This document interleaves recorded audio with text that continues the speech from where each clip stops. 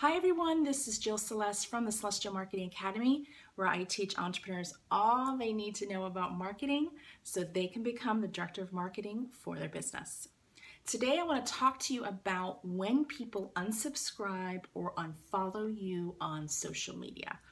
For some entrepreneurs, this is a real stressful time, and in today's video strategy, I'm going to talk to you about why not to stress about people unsubscribing or unfollowing you. So here's the first thing I really want to emphasize. If someone unsubscribes from your email list, or they decide to unlike your Facebook page or not follow you on social media, that person is actually doing you a favor. I know that sounds really weird, but here's the thing. That person has gotten information about you and has made the decision that you are not his healer, that you are not he is not your ideal client. And that is a huge win for you, because then you can focus your message on to the people who really want to hear from you. So if you notice someone unsubscribing or unliking your page or unfollowing you on Twitter or whatever the case may be, here's what I want you to do. I want you to raise your hand and I want you to go like this. Wish them well, send them love, wish them well, send them on their way, because they are not your ideal client and they have done you a huge favor by opting out of your social media in your email. Now, here's the thing.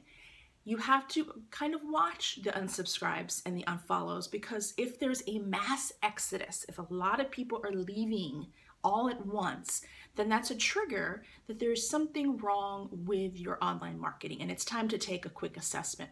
So for example, if you send out an email and a lot of people unsubscribe, an unusually high number, then this might be an opportunity to look at that email, check out the subject line, check out the content of what you've written, because it's the people are telling you that they don't like it.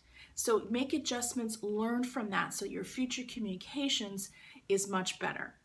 A thing to also know that if you use email marketing to sell, it is very normal that after you send that email with the promotion or offer, people will naturally unsubscribe.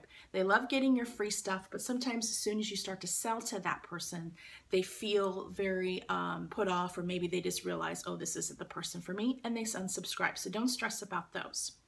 You can also check out your Facebook insights, because it'll tell you on days, there's actually a graph, and it'll tell you days that people have unliked your page. And you can go back to your post for that day and see if maybe there was something amiss, maybe something a little controversial or just something that wasn't in alignment with your brand. So use that information to make better posts on Facebook. Another thing I want to tell you is if you see a mass exodus of fans on Twitter, it actually may not be your fault at all. Periodically, Twitter will scrub out spammers. There are tons of spammers on Twitter, and they follow people almost errantly, and all at once Twitter will just purge them from the system. One day I looked on my Twitter account, I had lost 100 followers. I'm like, oh my gosh, what happened? But it was because of this purge. So if you see a mass purge on Twitter and your numbers go down, there's nothing you can do, and actually Twitter just did you a huge favor. So don't stress about those as well. The thing to always remember about your list and about your social media followers is it's really about the quality of your fans, the quality of your email subscribers, and not the quantity. You always are trying to attract your ideal client, and that is not everyone. So having a strategy where you're trying to collect email addresses isn't always going to work for you, because a lot of those people will naturally fall off.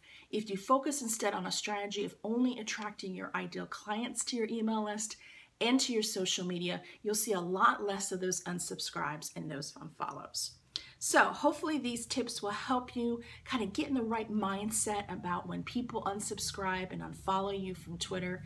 Wish them well. Say thank you for being with you on that journey, and wish them well on their journey as they go on further, and continue to look at your marketing to make sure you are sending out the right message to connect with your ideal client. If you need additional marketing assistance, please head over to my website at jillceleste.com. And until next time, here's to your marketing success, and have a great day.